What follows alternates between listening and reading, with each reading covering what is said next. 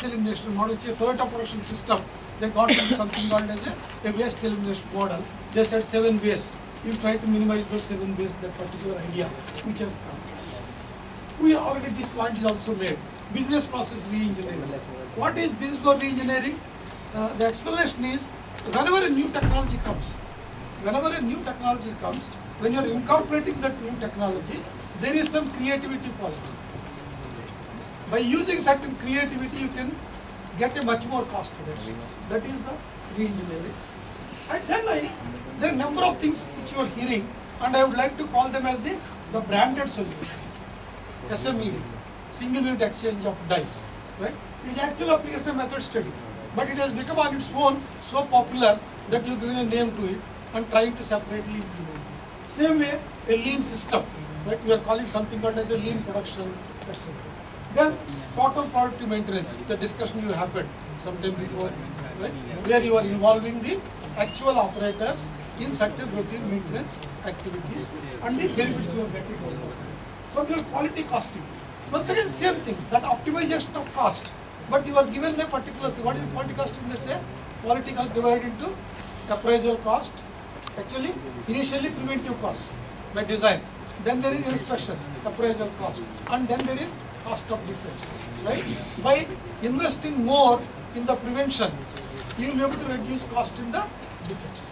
Right? So once again, there is an optimization possible, which is given as a quality costing framework. Right? So I have shown you what is industrial engineering. I have shown you a set of techniques under human effort engineering and under the system efficiency. Right? I will just stop here and move into what is supply chain industry.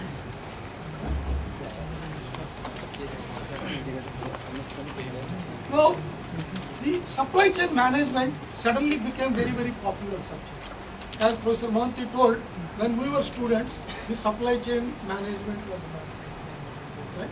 Now, the supply chain management is a very, very popular subject, along with operations management. So, probably engineers, if we come to NITI, engineers have two things which are popular specializations. One is operations management, one is supply chain management. Right? Now, what is supply chain? That's what Professor Mohanty also talked about. What people are trying to say is, right from the customer gives an order to your company, right? I want this particular item. Right from that stage, till the stage you are coming to the supply side and you are taking raw materials. Raw materials are what? Minerals. You are taking a iron mineral, hematite, whatever that particular thing, putting to a steel plant, making it into steel, then making it into some steel bar or something like that. From that you bring to machine shop, make components and create the item and give it to him. So this entire thing, people are today calling it as a supply chain. Right? Therefore actually customer to the some raw materials in that are mine.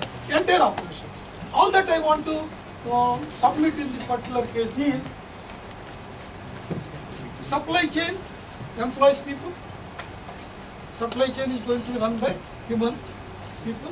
So the human effort engineering automatically comes into that particular picture. Right? So there is human effort engineering. So whatever we said on human effort engineering will come in supply chain. Right? There is going to be motion studies. There will be some motion economy devices.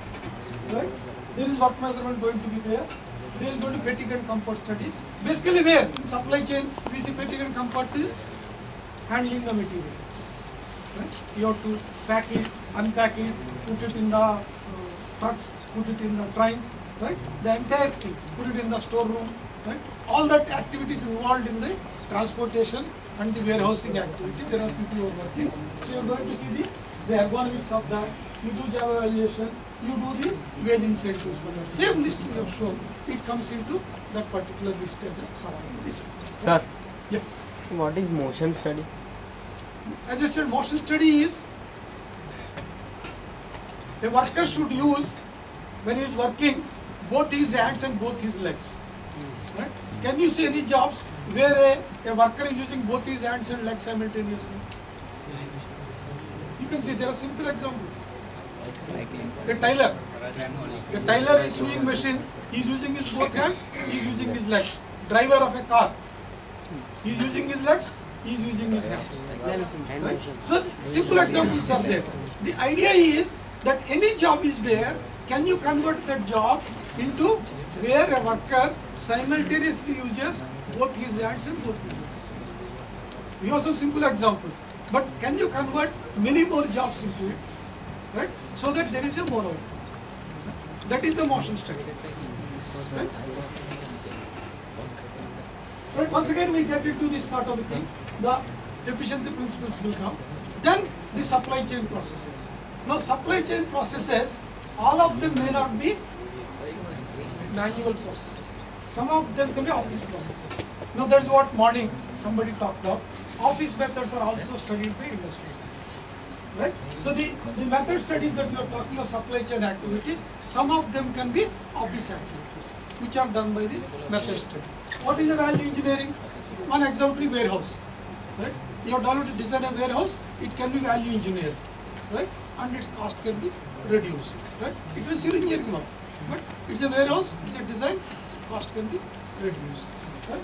Then Indian economics, it comes in picture automatically. If you are making a forklift for a warehouse, you can do an economic analysis. Is it profitable to buy, right, for the company or not? Right? Then the same ideas will come. Mathematical optimization, application strategies, supply chain, optimization, layout efficiency. Once again, the store example is there, right? So many racks are there in the store.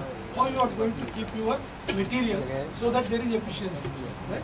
When a worker is going to pick up the materials, he must walk less distance. Right? The time should be reduced. The waste elimination, then business process re-engineering, right? Once again, you see the lean supply chain already is there. Lean warehouse already is there. So we said it's a branding. Right? It is a branded sort of a solution.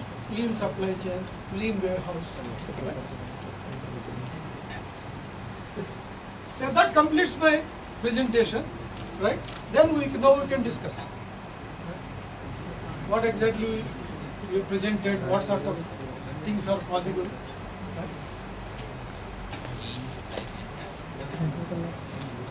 Some of you are studying industrial engineering, right? As an elective. Right? So, anything you want to say on this? Does it clarify anything what is industrial engineering? Or no, something more should be there in it, no, not included some techniques in this?